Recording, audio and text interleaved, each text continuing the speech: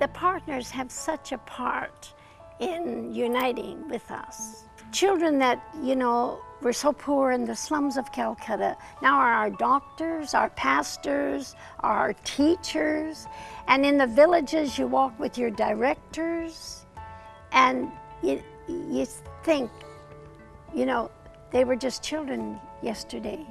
Poor, poor children. We started a feeding program shortly after we came to Calcutta. And one day Mother Teresa came and she said, I want you to come with me. And she took us to the garbage dump. I had never seen anything like that in my life. When the garbage is dumped, children just claw into it for anything they could recycle or eat.